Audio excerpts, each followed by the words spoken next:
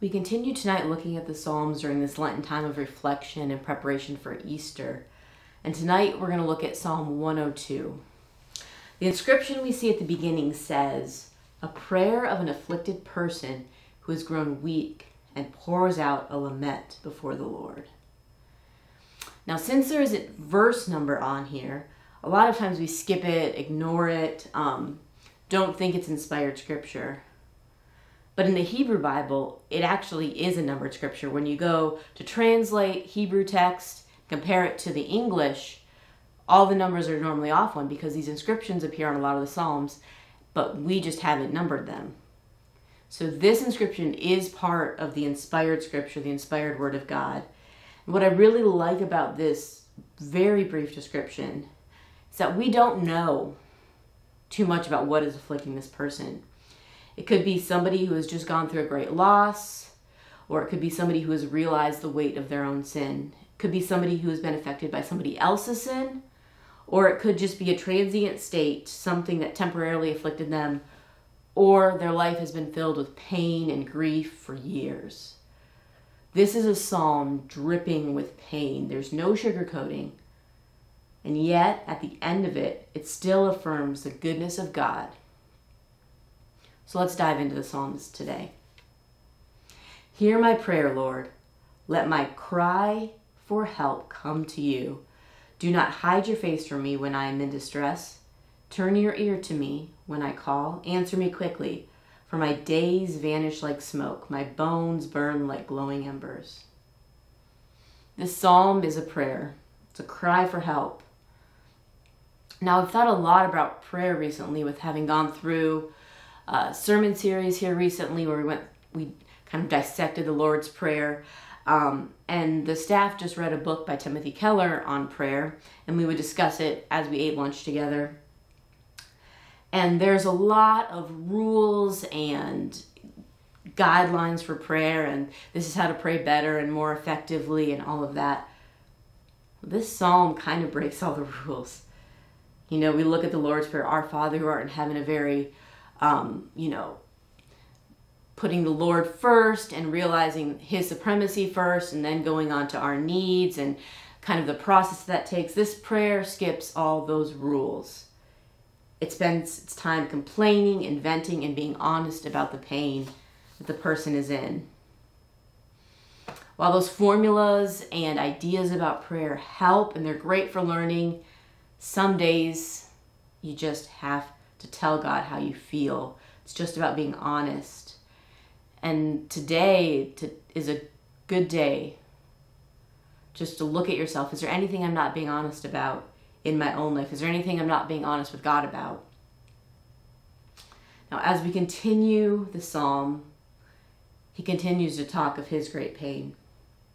My heart is blighted and withered like grass. I forgot to eat my food. In my distress I groan aloud and am reduced to skin and bones. I am like a desert owl, like an owl among the ruins. I lie awake. I have become like a bird alone on a roof. All day long my enemies taunt me. Those who rail against me use my name as a curse. For I eat ashes as my food and mingle my drink with tears. Because of your wrath, for you have taken me up and thrown me aside. My days are like evening shadow. I wither away like grass. But this next portion of the psalm comes the turn, where we focus no longer on the pain, but the truth that God is still in control. And as we look on pain in our own life, we have to remind ourselves continually sometimes that God is still in control. This reminds me of Paul talking in 2 Corinthians about taking every thought captive. If we look at 2 Corinthians 10:5, it says, "We demolish arguments and every pretension that sets itself up against the knowledge of God, and we take captive every thought to make it obedient to Christ." Having stray thoughts, intrusive thoughts, depression, issues we have to work through, isn't the problem here. It's when we let those be the only thoughts that we have. It's when we don't balance our temporary pain, our temporary state, with the truth that God is in control. If you want to know the secret to taking every thought captive, to being able to realign the truth in your life with Scripture, the answer is to spend more time in Scripture. Because what we spend time in is what we think about. If I have a TikTok song stuck in my head, it's because I've watched that TikTok a lot. If I have a verse stuck in my head that every time I start to get angry about something, or every time I start to feel bad about something, that I'm able to bring that verse to mind, that's able to change the way I'm thinking. Now, there are two things that bring comfort to the afflicted in this psalm.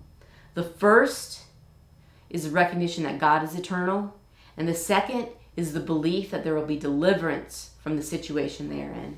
Let's continue reading now in verse 12. But you, Lord, sit enthroned forever. Your renown endures through all generations. You will arise and have compassion on Zion, for it is the time to show favor to her. The appointed time has come. For her stones are dear to your servants. Her very dust moves them to pity. The nations will fear the name of the Lord. All the kings of the earth will revere your glory. For the Lord will rebuild Zion and appear in his glory.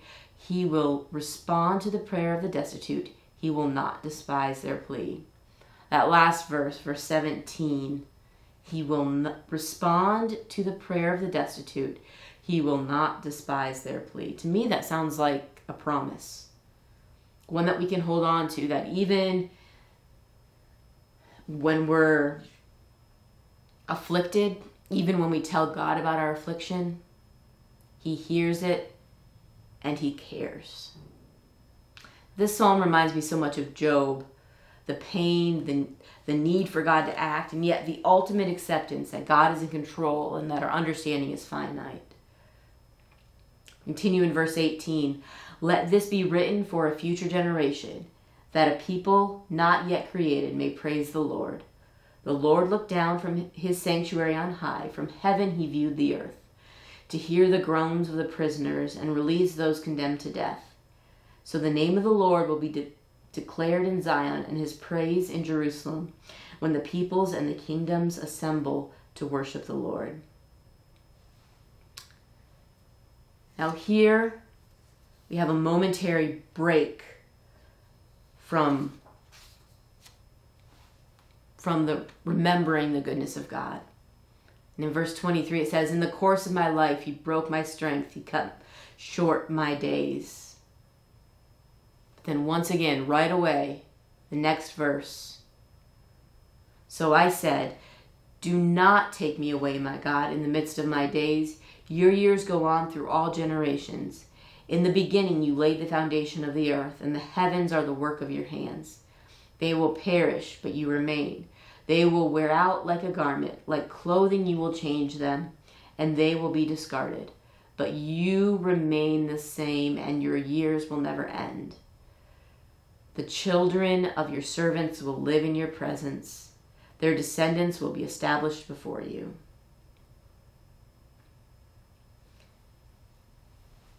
This whole psalm kept bringing to mind one verse, one phrase from the message in the book of Hebrews that I wanted to share with you in closing. Hebrews 12:3 says, when you find yourself flagging in your faith, go over that story again, item by item, that long litany of hostility he plowed through. That will shoot adrenaline into your souls. See, we have the story of Jesus. We have the pain that he went through, the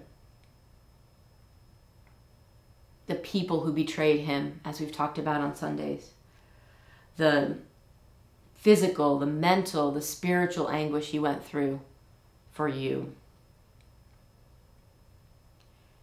And if there's anything that we can take away from today, it's that God cares. God listens, and God knows what it's like. So today I want you to remember that. Take captive those thoughts that aren't productive, and just take a few minutes to pray and to remind yourself that God is in control. Lord, we thank you that you are in control, that you are eternal. We thank you for your scripture, which brings us hope, which brings us peace, which brings us life. We thank you for your sacrifice.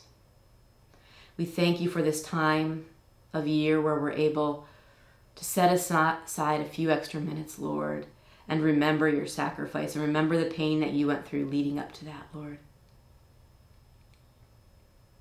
Pray that everyone who listens and everyone who takes time out of their day to prepare their hearts for Easter, Lord,